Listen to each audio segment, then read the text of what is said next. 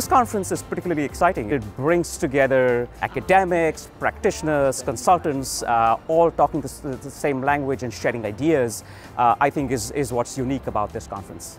BX 2018 has been very interesting to me. It's been a huge event with amazing speakers from all around the world. One of the things I love most about BX is it always reminds me of the tremendous opportunity that we have to do good in the world by sharing behavioural insights as broadly as we can to help people think about how they tackle really difficult, complex, wicked public challenges through a different lens.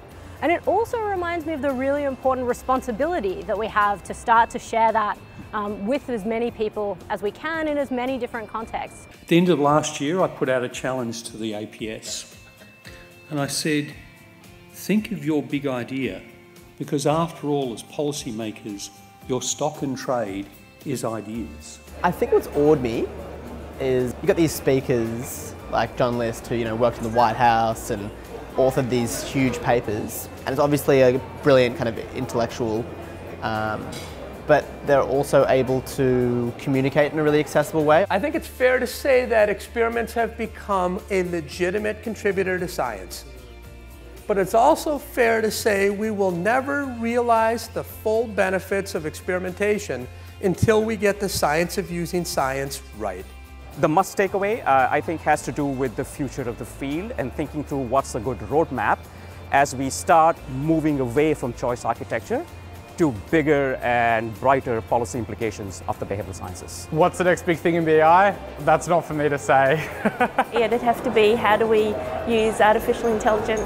How do we use big data to complement this sort of thinking? A willingness of governments to begin to properly measure the things that they do. Come from the world of finance, and there's been a lot of work that's been done on financial decision making, and particularly with savings programs and things like that. I think there's a lot of opportunity out there for how we help people save, particularly in low income environments, and not just from a optimization of existing program perspective. It's more about how do we design things to help people save better, to help them be able to have different choices in their lives. I think the next big thing in BI is getting greater collaboration between the behavioural economics thinkers at universities and public policy institutions. I think it is probably how we go from pilot to scale, and whether we're ready for that in terms of the risks and the opportunities that presents. We've learned a lot about interventions that work in a small scale. But now the new frontier is, when we scale that, will we have the same benefit-cost ratio that we have in the smaller environment? And that's largely unknown. That's something I call the science of using science. And I think that's the next frontier in changing the world. I think anytime you try and shake up the way that people traditionally think about policy issues, you're always going to get a bit of pushback. Because a lot of these things are fundamentally questioning the way we think about things. I think it's a bit of a tsunami, to be honest. There's more and more. It's an exponential growth, I would say, in behavioural insights. It absolutely is. And it's really exciting to be part of it, even in an informal way. Look, I do think measuring the outcomes of policies does take some courage, because it's hard in a political environment to admit that what you do doesn't work. That's hard for governments.